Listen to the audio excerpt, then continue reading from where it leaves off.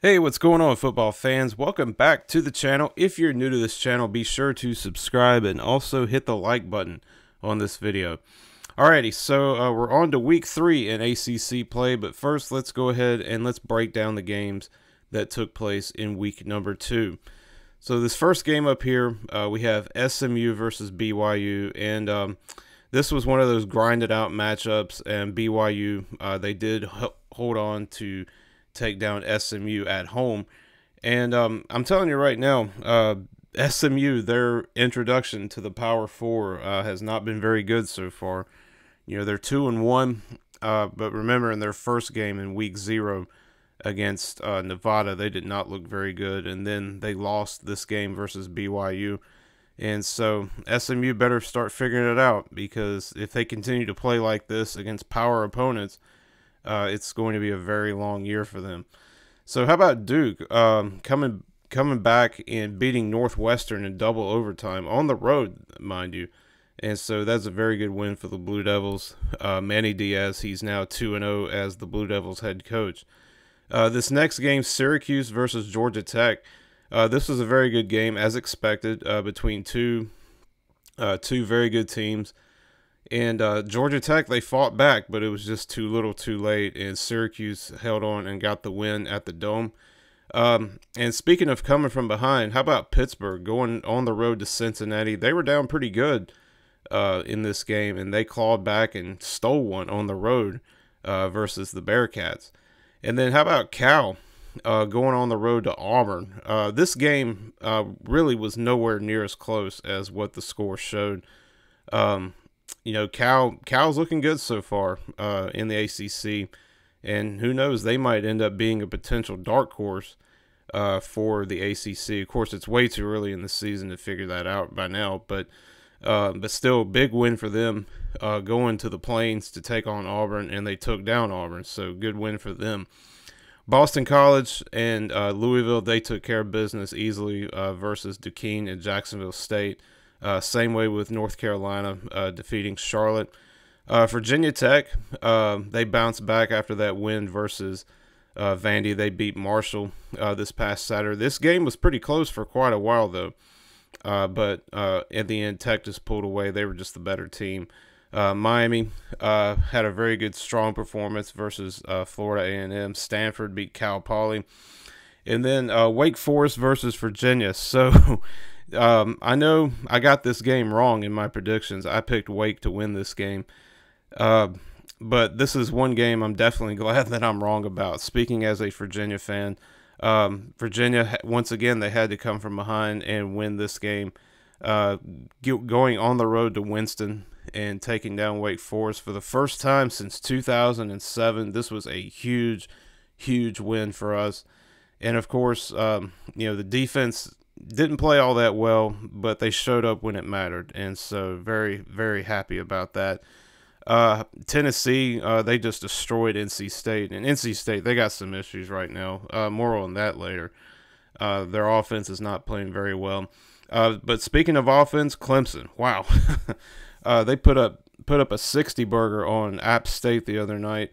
A lot of people, myself included, thought that this might be a close game, and maybe, just maybe, App State could pull off one of their world-famous upsets, but they didn't do that this time. The game was not even close.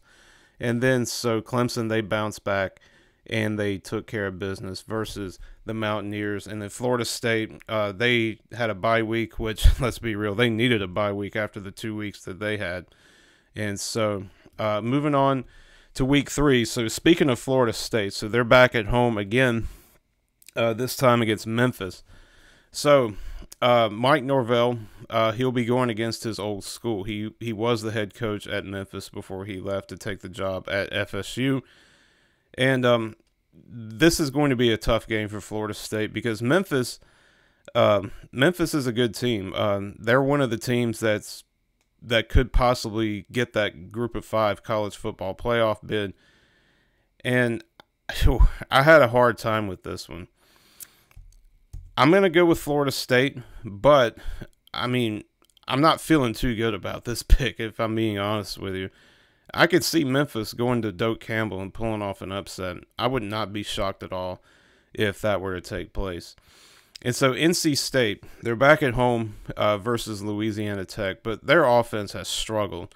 And, you know, it's disappointing because when you have a quarterback like Grayson McCall, I understand, you know, he's coming into a new system after all those years at Coastal Carolina, but still, I mean, they should be better than that, especially, you know, with the talent that they have around him. They got the guy, I forget his name, who's a transfer from Duke at running back, Concepcion at wide receivers. So they got some good pieces on that team. And their offense just has not played well so far to start off the season. So this game here, I think, is going to be the game of the week in the ACC, and it doesn't even involve two ACC teams. So Boston College, they have been very good this year, but they are going to get tested. They're going to get tested big time. They go on the road to Missouri. Missouri, I believe, is a top 10 team now, and it's going to be interesting to see how BC, we're going to find out what BC really is. If they win this game, or if they lose but keep it close, I think we'll know what kind of team they are, and I think they'll be known as a good team. But this game is on the road, and Missouri is just too good, and so I'm going to go with Mizzou to take down Boston College. And then this next game, Miami, they shouldn't have any problems versus Ball State. That quarterback Cam Ward that they have, he's a baller, and I like what I'm seeing out of Miami so far. And then Georgia Tech, they'll bounce back easily after that loss to Syracuse. They take on VMI. They should not have any problems with the Keydets. All right, so this next game is the backyard brawl, Pitt versus West Virginia.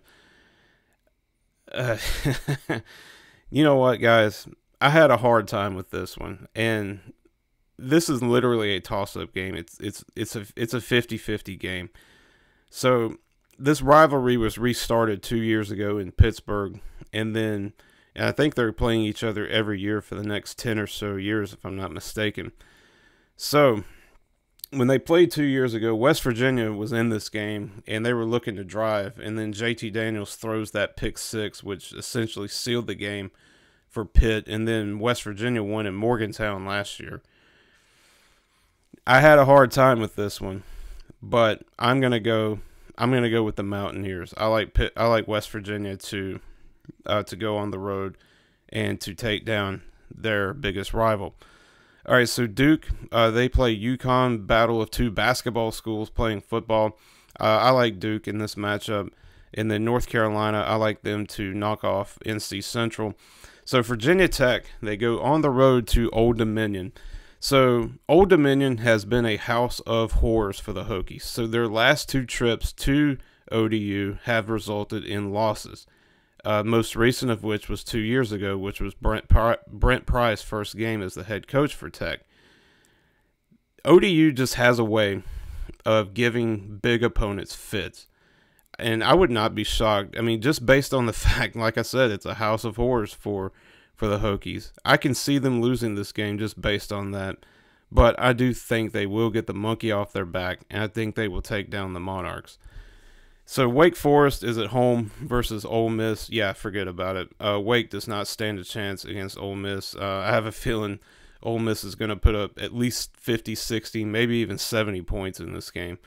So Virginia on Saturday night takes on Maryland, and this is an old ACC rivalry game. So these two teams played last year in College Park.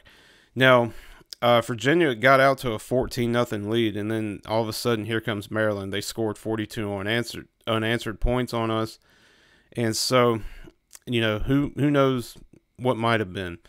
So I still have concerns about the defense for Virginia. Their offense is looking pretty good with Anthony Calandria, as well as we have some pretty decent wide receivers as well, like Malachi Fields and also Tyler Neville, who transferred in at tight end from Harvard. I'm going to go with Virginia. I think the defense, once again, they'll need to show up, and who knows, it might be one of those games like the Wake Forest game where they showed up when it mattered the most. I'm going to go with UVA to take down Maryland. And then Cal is at home versus San Diego State. I like the Golden Bears to take down the Aztecs. And then as far as teams on bye this week, Clemson, Louisville, SMU, Stanford, and Syracuse, they all have a bye this week. All right, so that is my picks and predictions for week 3 in the ACC. Let me know in the comments section, who do you have winning this week? Who's on upset alert? Let me know down below, guys. And as always, thank you all so much for watching. I'll see you next time.